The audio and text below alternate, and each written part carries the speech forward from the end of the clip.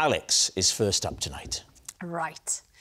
After a wild party to celebrate our 2000th episode, I slept the night on the one-show sofa.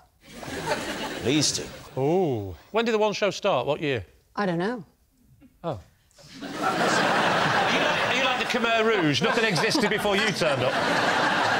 Did anybody join you? Oh, hello. And slept there?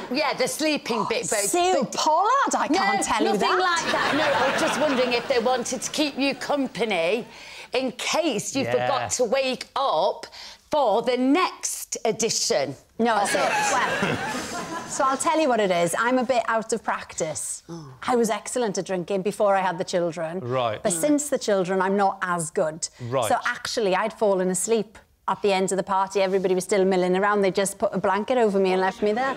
Paint a picture for us, Alex. Who else was there? I'm imagining it was a starry affair. No. No. Oh. Well, you can't invite one guest without all of them. Can you imagine how many people would have been there, Rob? Over 10. There have been 2,000 episodes, and there's how many guests per episode? Oh, well, 3 or 4. 3 or 4? I mean, it varies. So that's like 8,000 guests, of whom 1,500 are Giles Brandreth. Yeah. What time did you wake up the following day? Oh, early. 6:37. And, I mean, what went through your mind? Oh, beside myself. There was 2 of you there? They'd taken my shoes off. Some people, don't they? They employ staff. What about your PR or somebody like that that would understand? PA. Yeah, PA. I don't know. I haven't got a personal person. Have you got a personal person? You will have. I mean, you're a national treasure. I've got 6, but they haven't lasted long. Do you get through them? Why? Yeah, I pay them too much. I don't think your PA could ever be paid too much. Well... Do you want to come outside? No, carry on. No, I just think it just seems a bit unfair, Alex. What do you think, Chris? Does this smack of the truth for you? I think there's a lot of truth in this. You're probably nodded off in the corner while Giles just continued with his stories. It's always nice to have a little insight into these exclusive show business parties, and I'm wondering about in the heyday of Hi-de-Hi. I bet there were a few shenanigans and parties then. Oh, yes. There were several wrong chalet entries. What a very delicate way of expressing it. Anyway, what do we think? Well, I don't... What do you think? Well, but I'm not being funny. This is really hard. Are you looking at my cherry? No, I'm just thinking you're doing it... Oh, it's a cherry, sorry. I thought you were doing an impression of Isaac Newton. Oh, with the arrow. Who's got the arrow? Have you got it hidden away? No, that was William Tell. Truth or a lie? Yeah, go on then. I'll leave it to you. Go on then. Oh, so Chris thinks it's true. I think it's true. And Sue, you think it's... I'm going to say it's true. OK, well, my team think it's true. All right. They think it's true. Alex falling asleep on the one-show sofa. True or a lie? Oh, Rob, I'm better than that. Come on. It's a lie! I once got the giggles on the one show when I accidentally destroyed a priceless historical artefact. Please do. What was the priceless historical artefact? It was a letter. Which letter? There's 26 to choose from. A written letter. So who was the letter to and from? To some soldiers from King George. How did you destroy it? So I was going through a little phase. Was it that phase? It was that phase, but it wasn't that phase. Right. It was a phase where I was drinking green tea. So I had a pint of green tea. A pint? A pint. Proper old-school Welsh. Doesn't matter what it is, it has to be in a pint. Where were you hiding it on the set? It was rehearsal. Yeah, but... So no need to hide. Whoa, whoa, whoa, whoa, whoa. I've seen the one show, and you rehearsed that. I ate it. So, basically, the pint of green tea spilt all over the letter, and because, obviously, letters back in the day were written by, you know, quills and ink. The green tea fell on the letter and all the writing fell off. And Fell off? The writing fell off. Well, it slipped off. It didn't slip off. It didn't slip off. Well, it did. So what happened then? So the people from the museum who'd brought in the artefacts, the glove wearers, they start basically crying because They cried? Yeah, because it's a priceless letter. They were getting angry, and the more angry they got, the funnier I thought it was. You laughed. Well, I've got that thing, you know, when things happen, I mean, I find it really funny. You know, when you're not supposed to laugh? I think there's a name for it. It's called something. Yes, insensitivity. All right. What do we think? I think it's an out-and-out lie, and I don't think you'd laugh. And if letters fell off a page, I think you were just fantasising over Harry Potter. Anna, what about you? I'm going to say it's a lie. I think it's true, because I think she screams incompetence. I'll go with my team and say it's a lie. OK, so, Alex, they've said it's a lie. Was it the truth or was it a lie? It's, in fact, true. Yes, it's true. Alex did destroy a priceless historical artefact. This is Raymond, and when I went into labour, instead of rushing to the hospital, I rushed to his pet shop. Right. Rav, how do you know Raymond? This is Raymond, and I cost him the £250,000 question on Who Wants to Be a Millionaire. Ooh. David, what is your relationship with Raymond? This is Raymond, and he's the bird expert who taught me how to make friends with the crow who was bullying me. So there we have it. Alex's pet shop pal, Rav's fed-up friend, or David's crow consultant. OK, let's start with Alex. Which child was this? Was your first child, or...? First one. I was having contractions, and it was time to go to the hospital. I'd put it off, but as we were about to leave the house, I saw my hamsters. Right. And they didn't have any of the chewy sticks that they loved left. And I know I'm going to hospital, potentially for a few days. Right. So I thought, I'm going to have to stop by the pet shop to get some new sticks. Well, you have a husband. Yeah. You know what the next question is. Why didn't he go and have the baby and you go and get the sticks?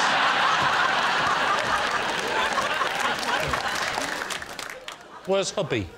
Fixing some wardrobes. Oh, he's at home? Yeah. He didn't like the hamsters. This doesn't make any sense. What? No, you could always take the hamsters with to hospital? you. Yes. Because it's... Oh, yeah, good practical joke. Yeah, because... I thought the father had big cheeks. Yeah. No, but they could be classed as a support. Support pet. They could get very funny about rodents in hospitals. Yeah. You said Charlie was fixing wardrobes. Yeah. Priorities is a word that's coming to my mind. He's very strange, Rob. He's not Welsh, is he? Well, this is the mistake you've made, Alex. This is you've weakened the bloodline by going with one of these English. What do you expect to happen? I looked, Rob, and I couldn't find one, and then I settled, and this is where we are. Yeah, but Roland, actually... Raymond. Raymond. Oh, dear, sorry.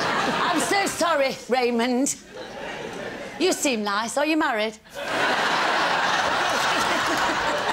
He's not allowed to speak. Oh, yeah, but he's got a lovely smile and he's dying to break out. No, he could have taken the hamsters' treats with him, you know, to your house for the hamsters. So you could have driven... It's not Deliveroo. I mean... It's very hard to walk into a pet shop, buy two little sticks that are probably 30p each and go, I'd like them delivered.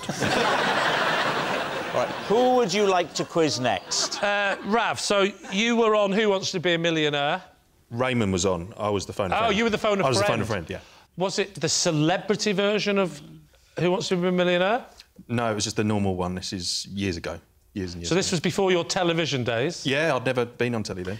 But also, I think even in the celebrity one, it's the people on that are the celebrity, not the people... Because it's not getting the best out of a celebrity, it's just having them on the phone. Are you still friends, though? He forgave you, I imagine, for that one almighty upset. You could have changed his life forever. He'd be able to give up the pet shop.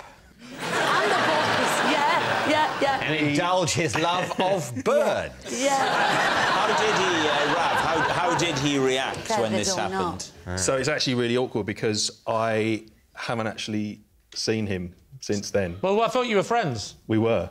And he fell out over this? Yeah. So... I've sent a few texts and that was it. This is the closest we've been. What was the question?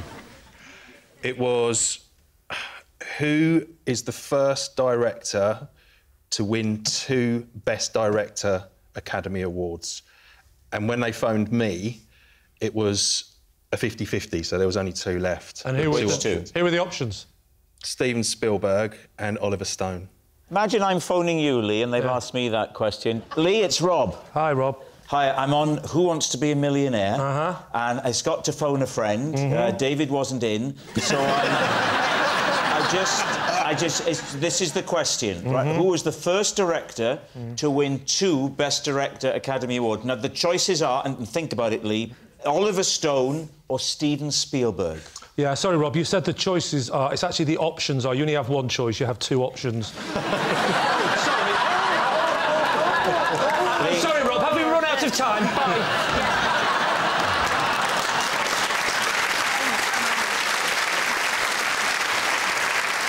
So what did you say the answer was? I said Steven Spielberg. Right. And I thought that was the correct answer. And he's not Spielberg. It's not. Give us an example of the kinds of messages you sent him afterwards to try and make, you know, mend bridges. Well, I actually... First of all, I just said, I'm so sorry. I thought it was right. Got 2 ticks and nothing more. How long ago was this? 2001. 2001, you got 2 ticks. 2 ticks. In 2001, you got 2 ticks. BBM. What? BlackBerry Messenger. BlackBerry Messenger. 2 ticks Messenger. if the message was read. Nice save there, right? Nice save. We used to work together and then... What was he? Was he a policeman? Yeah, we were at training together. Did he carry on being a policeman? Yeah, he went off to uniform. Does he look like a copper, Lee? Does he look like a copper? That's a good question. He stood like a copper. Yeah. He's got his hands behind his back and he's wearing a policeman's outfit. Here's the question, Rav. What made him think that you're the man to go to for movies? So we were at training school together for 18 weeks and we used to do pub quizzes together at the pub around the corner from training school and I was a bit of a movie buff. OK. So was that Hendon, then? Yes. Yes. Do you remember the pub? Yeah. Rav definitely was a policeman. That's definite. No, I'm just talking about the pub so I can make sure that he remembers the name of the pub and that would coincide with the rest of his truths or not. Rav, my client wants to know, what was the name of the pub in Hendon? The Cladder Ring. Oh, yeah, I've had that. Oh, the All right, now then, what about David? OK. David and the Crow. Right. What was the Crow doing to you that you would say constituted bullying? Well, it was flying at me. Right. And was your wife still covering your face in seeds? No bird food had been applied to me by my wife. I was just Please just use that in the trailer. Yeah, I was going... But I would leave the house and it would fly towards me, and on a couple of times it sort of slightly hit me in the head. Do you think it was trying to attack you? Yes. Why? Well, why you? Because it hated me. How often did the Crow attack you? Most days when I left the house, it would attack me. So we were talking over what period? Over a period of about a week to 10 days. How does Raymond come into the story? Well, he's the Crow. No, he is from the RSPB. He came round to see what was going on. Did he witness it? Yes, he saw that... Yeah, he waited for you and the to... thing he's told me is that crows are very intelligent birds, right, and they recognise people. Oh, they watch telly, do they? These Exactly. crows? So, and yeah, turned out the crow hated Peep Show. So, and he said, "You've probably done something to sort of threaten or upset it without realising it." Had you? Well, the only thing we could think of... When you tried to shoot that crow? ...is that he said that the crow was nesting in the sort of eaves of the house, and there's a sort of creepery thing getting in the way of a window, and I'd hacked it back a bit. And he said, well, maybe it was that. And this has enraged the crow, and so he's going to go for you until he's driven you out of the house. So what did you do then? We moved house. Seriously, because you said it happened over a week to 10 days. Yeah, what he said is what you need to do is curry favour with the crow, putting out little treats for it, and it worked. What was treats did you give to the crow? Nuts. Nuts? But the crow's got to see you doing it. Otherwise, the crow just thinks they've cleverly found their own nuts. I hope this is true, because that's an image, isn't it? If you go, now I've got you some nuts! Look some nuts. All right, we need an answer. So, Lee's team. Is Raymond Alex's pet shop pal, Rav's fed-up friend, or David's crow consultant? I mean, why wouldn't a crow want to attack him?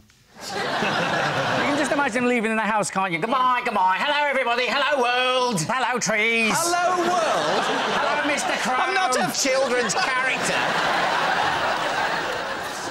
But you know what? If it's Rav, why on earth would you invite him in a roundabout way to a show that you happen to be on? Because after he lost £250,000, he'll do anything for 50 quid and a free hotel. Ravi's, you've just gone...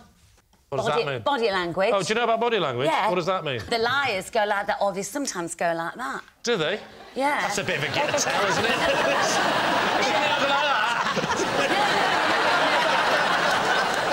What do people who are telling the truth do, Sue? They just look it in the eye steadfastly. Yeah. Right? And really, look at that, you see, and really engaged, or like David's doing, they go... And occasionally they will drop their trousers. Yeah. No, Unfortunately, as you know, I'm nude from the waist down. No wonder the Crow King's attacking you. Oh, God. The early bird.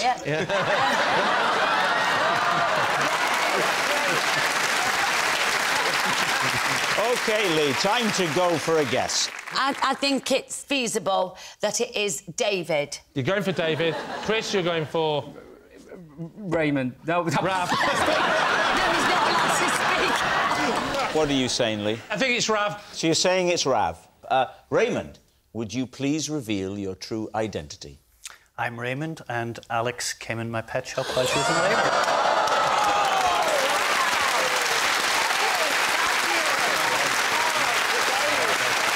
Yes, Raymond is Alex's pet shop pal. Thank you very much, Raymond. Oh, thank you. Raymond was fabulous. On a recent trip to the zoo, my bag was hijacked by a one-armed monkey. Lee. What zoo was it? London Zoo. And which arm was it? The left was missing, right intact. As you look at it, or from the monkey's perspective? His left was missing. OK. And why was it missing, Al? I don't really know. I mean, we were merely visitors in the zoo, Stace. I didn't know the backstory of the monkey. No, I accept that. Who is we? Me and my husband and our little boy. Your little boy. So you've gone for a little family day at the zoo? Yeah. And aren't monkeys usually behind cages or behind glass? Well, they are, apart from when you get to the rainforest section. And in the rainforest section, there are birds, there are monkeys, there are sloths. It's a free-for-all. Did the monkey have a name? Because often they name them, don't they? The monkey's name was Bandit. Bandit? As in one arm. Oh, come on!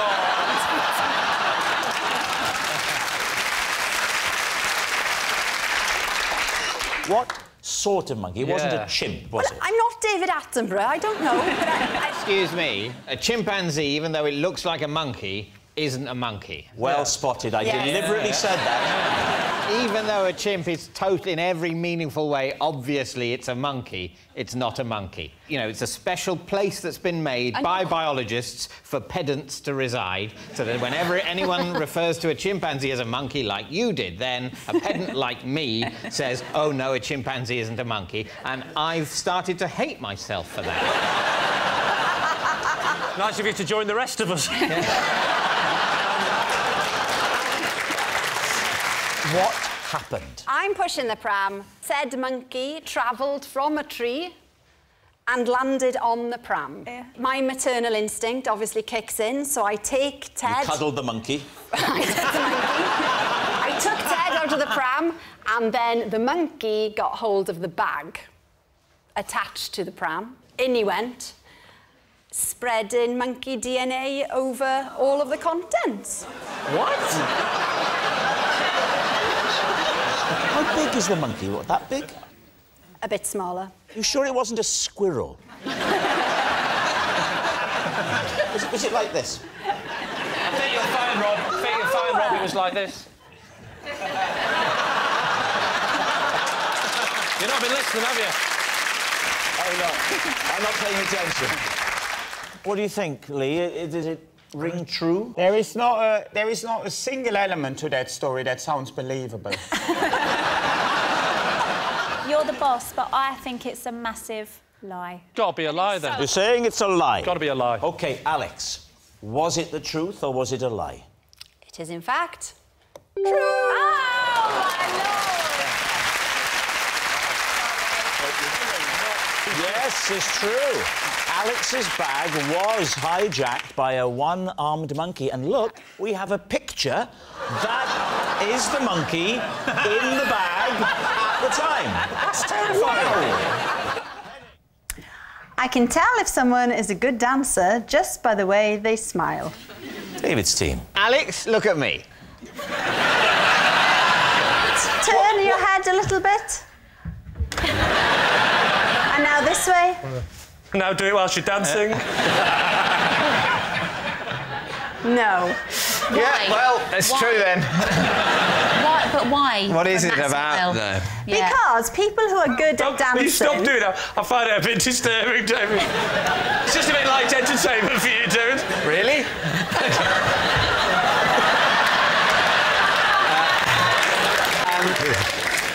What is it? Yeah, what it's about? People, what do you look for? Well, people who are good at dancing will look naturally smug. What are you saying? Now, you're putting on a smug face. No, he's not. And people who are good at dancing have shorter teeth than you. It's just something about dancers. They seem to be a little bit underdeveloped in the tough area. Are they making up for their short teeth by learning to dance? I don't know, but it seems to be a pattern. That's what I found doing extensive research. So I'll go round you all now. Open up.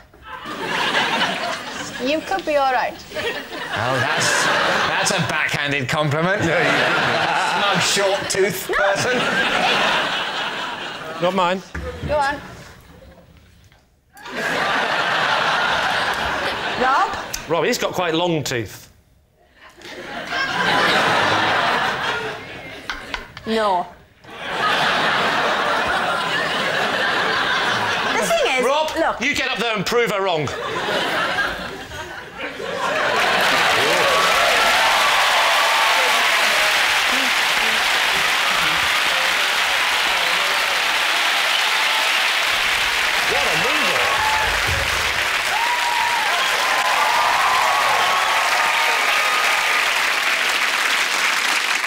I just want to say, Rob, I've got a lot of respect for your commitment to the show. Yeah. I mean, I'm no Bruno or Len. I'm no Bruno or Len. Hasn't she got a stupid voice? Hang on, you're now taking them...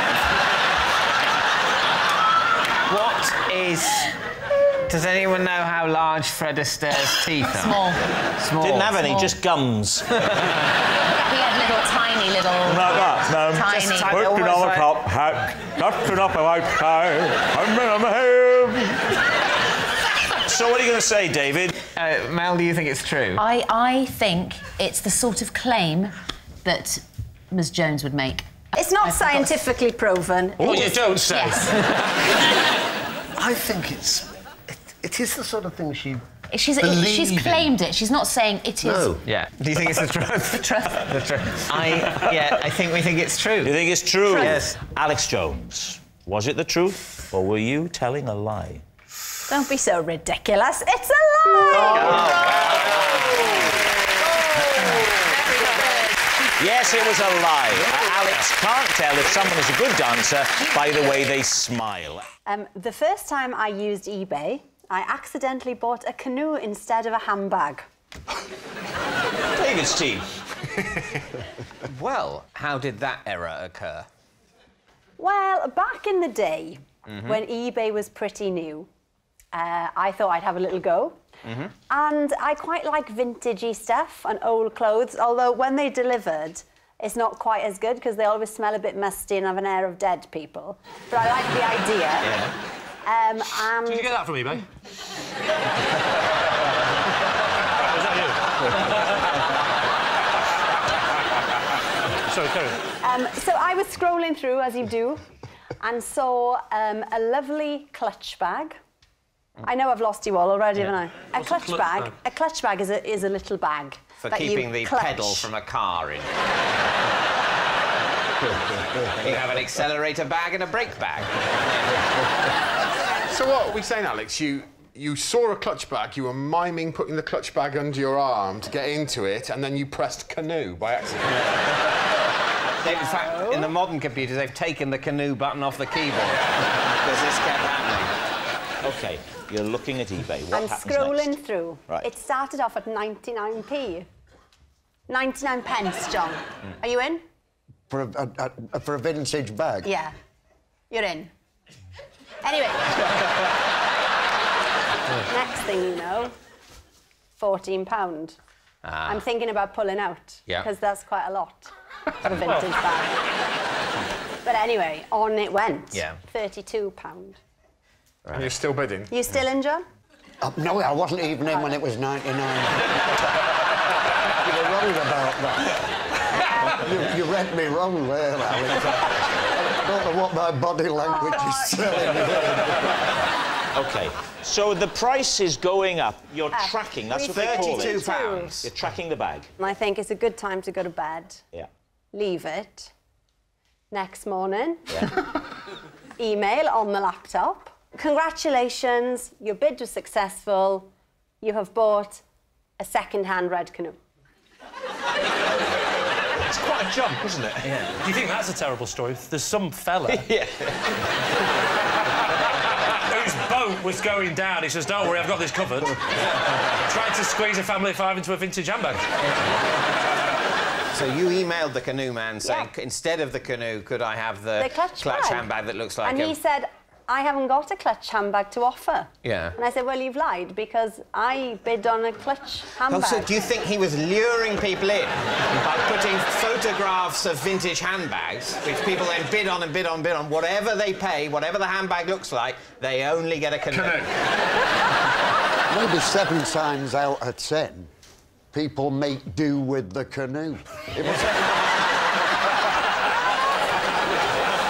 have looked into it. Have you ever seen at the opening night of a film a glamorous starlet turning up with what the commentators are saying is an incredibly large clutch bag? OK, what are you thinking, David? I think I don't know. What do you think? There's too much of a gap. Do you think it's true? No, I think it's a lie. I think it's a lie. We think it's a lie. You all think it's a lie. It's a lie. Conclusively a lie. Conclusively a lie. OK, Alex, truth or lie? Silly boys, it was, in fact, true. Well done, you. Yes, it's true. Alex did accidentally buy a canoe instead of a handbag on eBay. Here we go. I once lost Julian Lloyd Webber's cello because I was chatting up a parking attendant. Well, David and team. A lot of factors there. A lot of factors. Why were you in possession of Julian Lloyd Webber's cello? Because he had lent it to me. Why would he lend you his cello? Well, not exactly lend. I was kind of looking after it. Where were you, Alex? I was in Manchester. Right. Yeah. Was he playing? Was he doing a gig or something? He was doing, yeah, he was like with an orchestra, but he had his own solo part, so he played. I know an orchestra. They have an instrument each, don't they? Yeah, but David, he had a special part. Oh right, okay. Yeah. But for which he didn't need his cello. It was he asked you to hold the cello. This was before. And go and check on the parking scenario in the middle of the symphony. This was before the concert. Okay. So did you know him? I hadn't met him before. No. But what was the great attraction of the parking attendant? Very handsome, very fit. It was very hot. How did you tell under a big hat like that and his jacket up He there? didn't have a hat on. They were very modern parking attendants. Oh, he didn't have a hat on? I think we need to analyse this story chronologically. Right. Let's start again. Now, it is the day of the concert. Right. Yes. Dawn breaks. Right. Where are you and where is Julian Lloyd-Webber? Julian Lloyd-Webber and I are both in Manchester. When did you meet? In the car park. Yeah. Said like a true Welsh girl. No, the car park.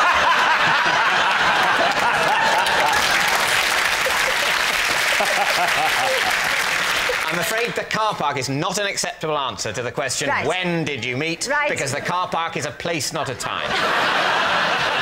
Let me set the scene. OK. So, I'm in the car park with the car park attendant. Of course you are. Yeah. The car park attendant is just there. He hasn't got a hat on. He's not that official.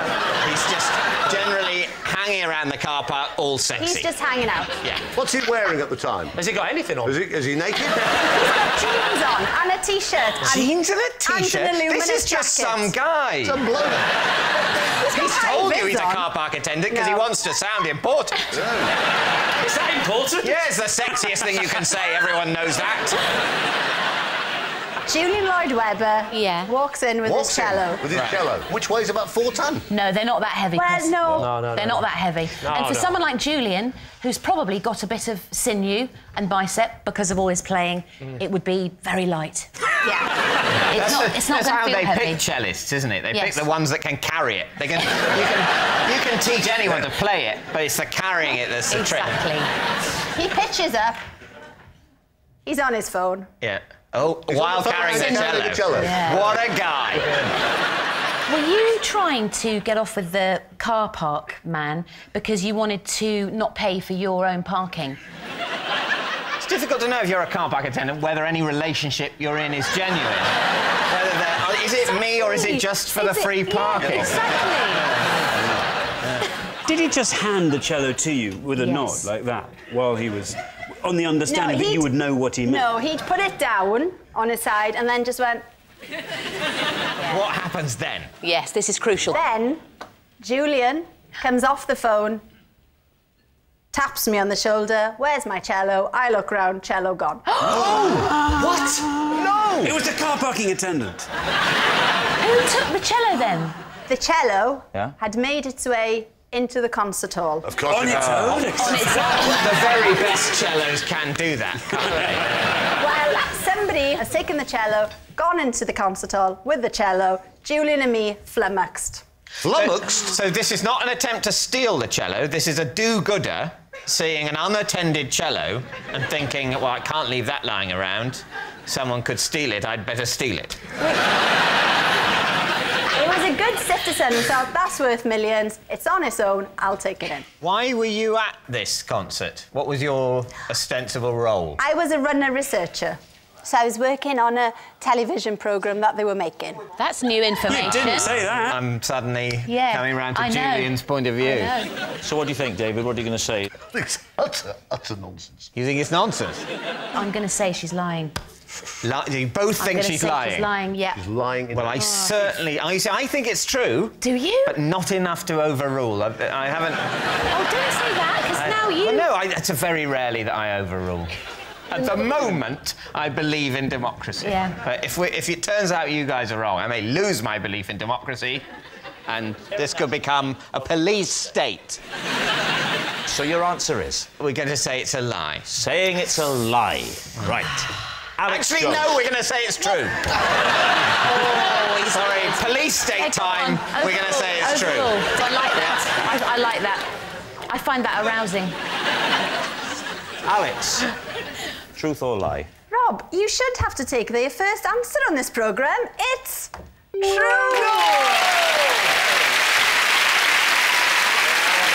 Yes, it's true.